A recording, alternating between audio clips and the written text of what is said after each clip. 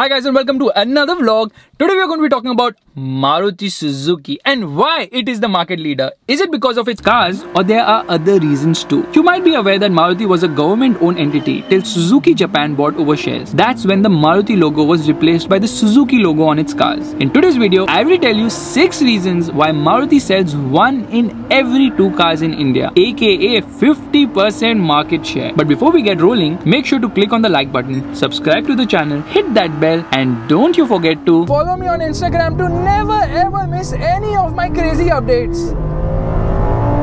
Number 6. Too many models. Maruti has just too many models, with all of them priced under rupees 15 lakhs and most of them being under 4 meters in length, thereby being classified as a small car, hence covering the volume side of the market. If you're looking for a hatchback and don't like the Swift, you can get the Baleno. Basically, you can go to a Maruti dealership and are spoiled for choice. Hi guys and welcome to another vlog. I am driving the Maruti Suzuki Omni Ritz 800 Tara Brezza CS Desire Ignis Swift. Number 5. Insight into the future. Since Maruti was owned by the government and the government makes rules and regulations, Maruti knew what regulations will come in the future, giving them a big advantage in deciding the future course of action like fuel choices, body type, etc. It helped them plan their investments in the right way. There are no benefits from the government in the FAME scheme anymore. Number 4. Volume. As Maruti Suzuki has major market share, they are able to price their cars more competitively due to economies of scale. With more volumes being sold, cars are a hit and customers are more confident to purchase Maruti cars because most buyers in India care more about resale value than safety and driving experience. Every time you turn, you're going to pray for your life that you don't topple.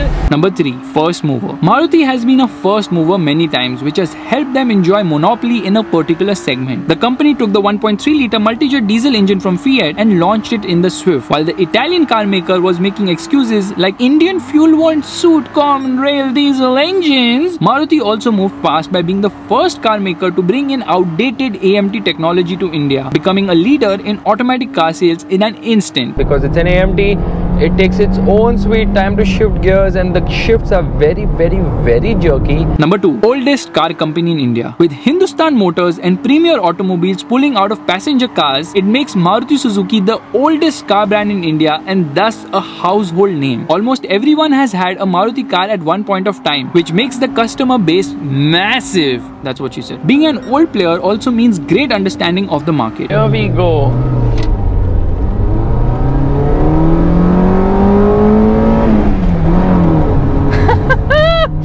What noise! I mean, this car doesn't need a sports exhaust. It has a naturally inbuilt sports exhaust. Number 1. Sales and service. Due to Maruti having presence since a long time, they have a massive advantage in terms of dealership and service outlets. Remember the famous ad, wherever you will go, you will find a Maruti service station. That's because building a network is time consuming and Maruti has managed to make the largest sales and service network due to the most number of years in operation in India. There are certain places in our country where you have no option but only Maruti, as it's the only car brand having a dealership there. A wheel spin in a Maruti 800 is always such a good thing.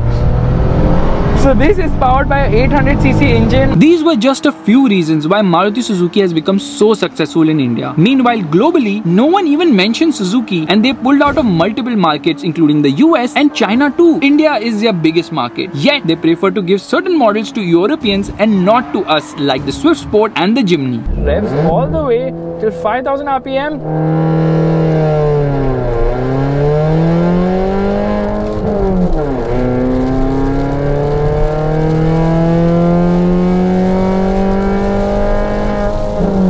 That is loud. Maruti is also the only car brand which is yet to give us side airbags and sunroof. And on those basic expectations, it's time to end. Bye-bye.